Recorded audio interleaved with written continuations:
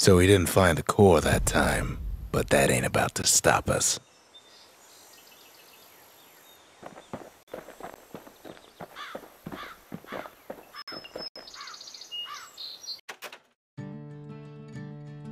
We could always see the stars. We just never could reach them, no matter how high we built.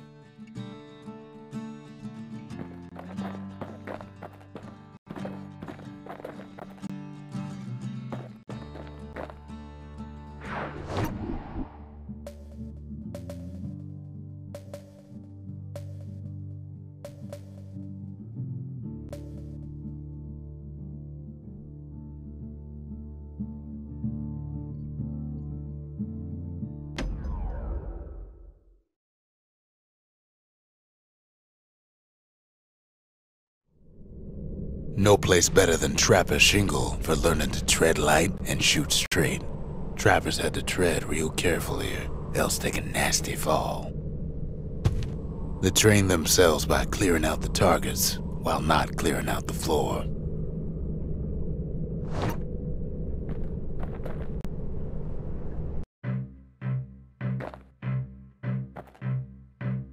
Most trappers couldn't get through without a few scrapes. Any good trapper knows never to take a step till the time is right.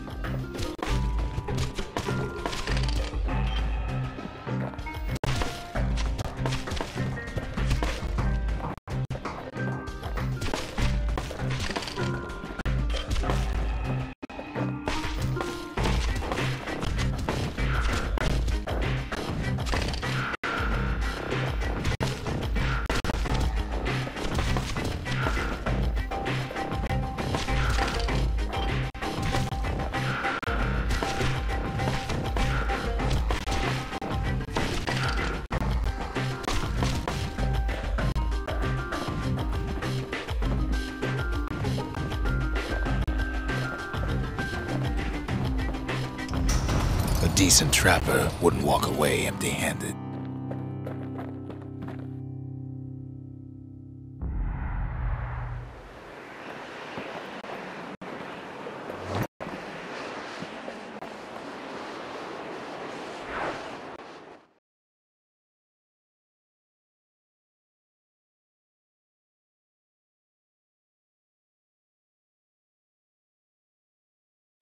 To think a rickety place like the Shingle survived, when so little else did.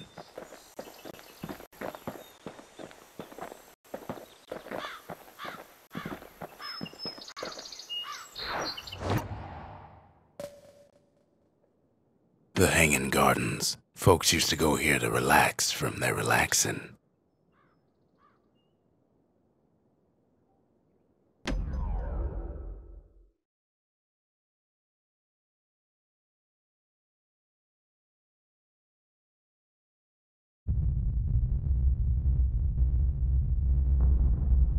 The dead welcome him with open arms.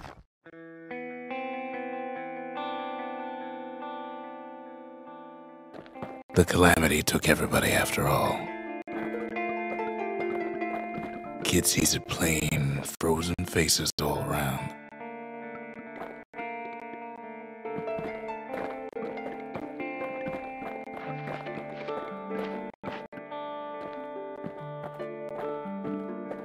These folks never saw the calamity coming, but someone did. Someone close.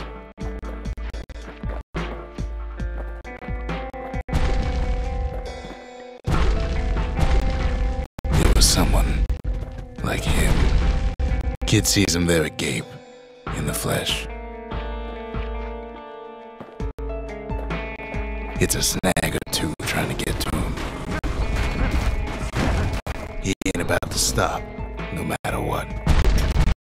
He's got so many questions after all.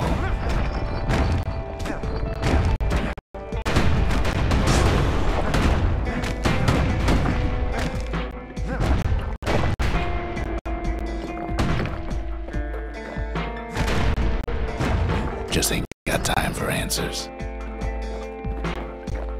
The Thunder brothers didn't make it. They never saw what it was like beyond the walls. Nordy the bird boy didn't make it.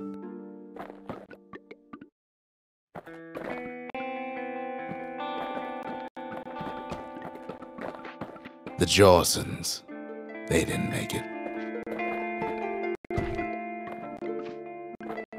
Grady Sr., Grady Jr., they didn't make it. But him, he survived.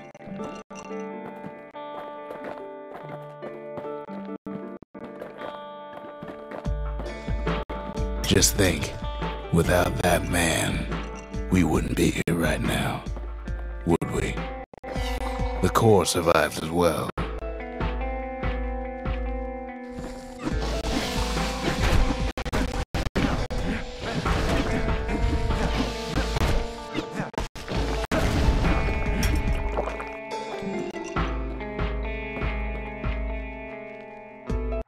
And then, what do you say to a man who's seen too much?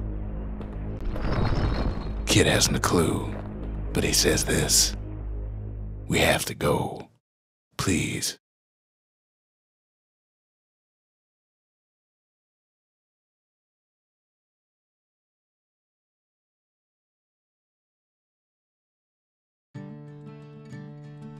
He's a proper gentleman, that man.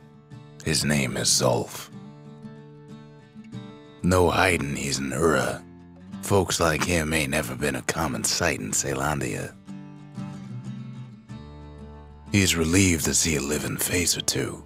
The kid and I introduce ourselves in kind, both to him and to each other, for the first time.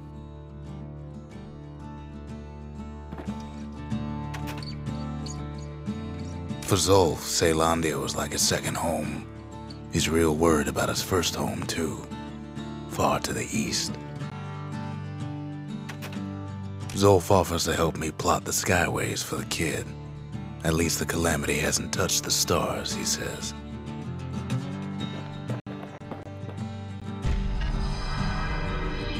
The Corps, they remember. That's why this place is coming together. That's why things are gonna be all right.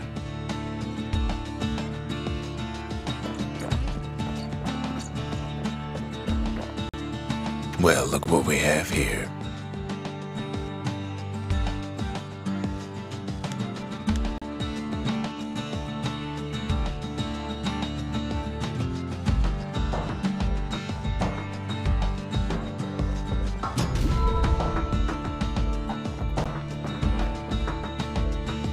The memorial. Here, a kid can pay respect to the old world and earn it in kind.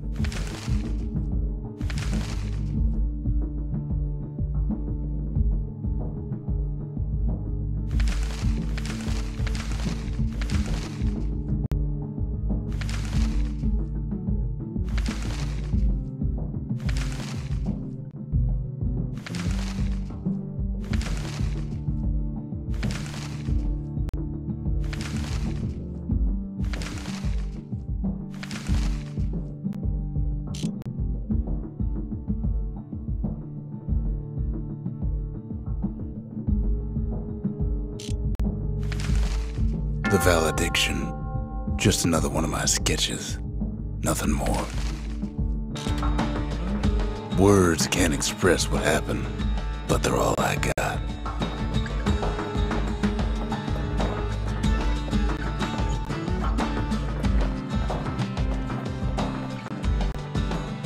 We tracked down a couple more Corps near the edge of the city. That cinder brick fort where the marshals used to watch over the city. There's Pith Orchard, built in honor of the bull, and folks like Zulf who pray to him.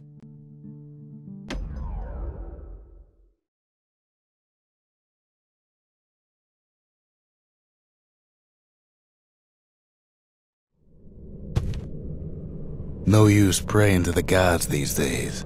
No time for it either. Kid says a little prayer anyway. Couldn't hurt, right? Folks used to make pilgrimage here to pay their respects to Pith, the bull. Well, the gods are long gone now, and the orchard core is long gone too.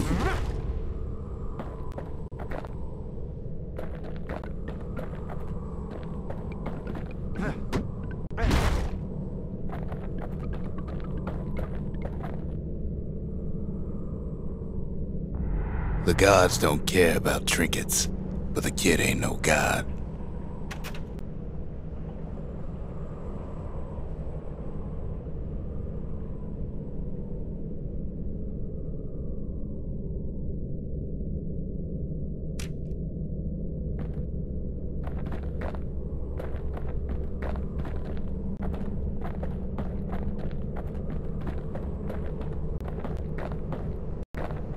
Well, no use turning back just yet.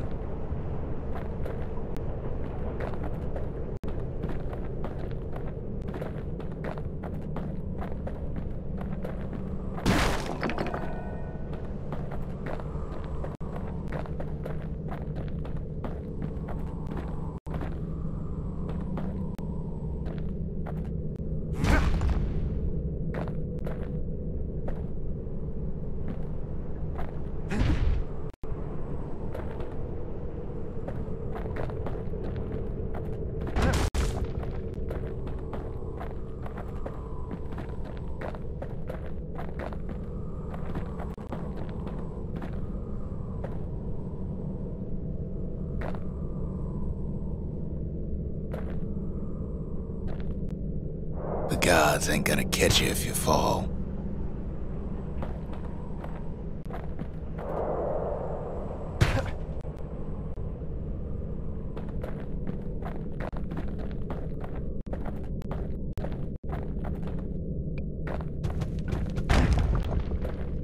Pith Orchard.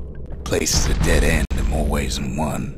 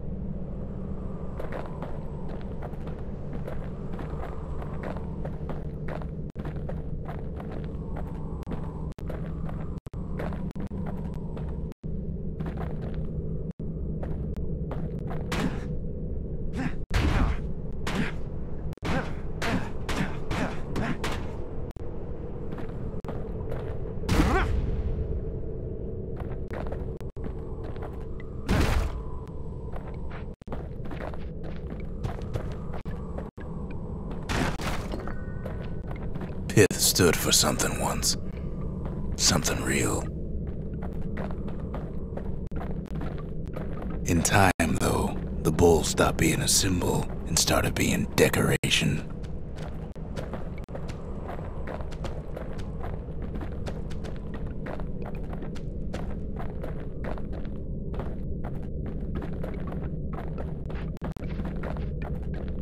Pith makes a decent scarecrow, at least.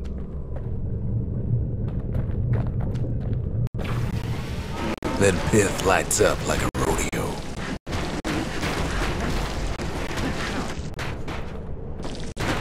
Ain't easy punching through his hide. Kid breaks him to bits. Must have been guarding that shrine.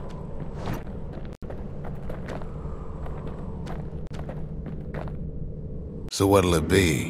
Invoke the gods, or tell them off?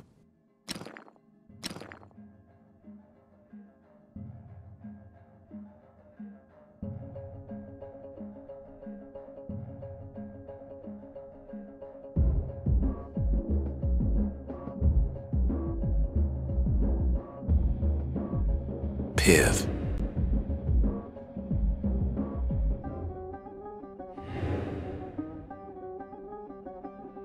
Kid don't need favors from the likes of Pith.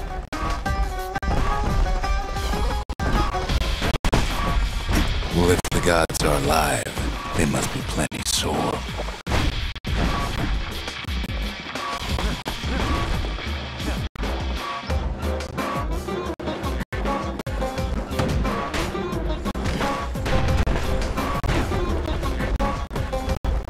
Getting windbags is hard enough.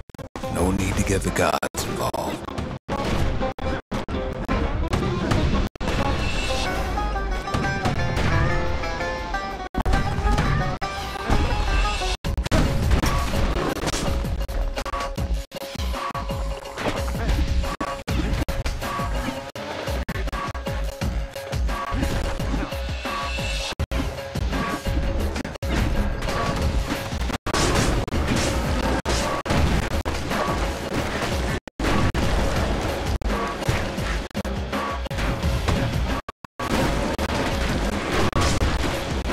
Kid ain't about to sacrifice himself for the likes of death.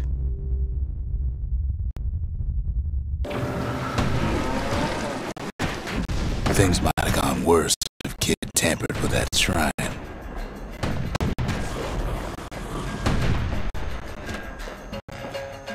Kid ain't found a core, but at least he found Zolf's precious shrine.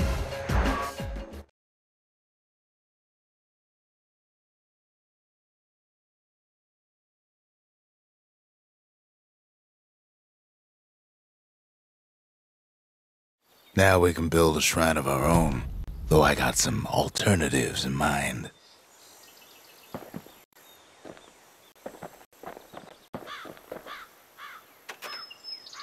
Zolf doesn't touch the thing. Says the god of commotion is no children's toy.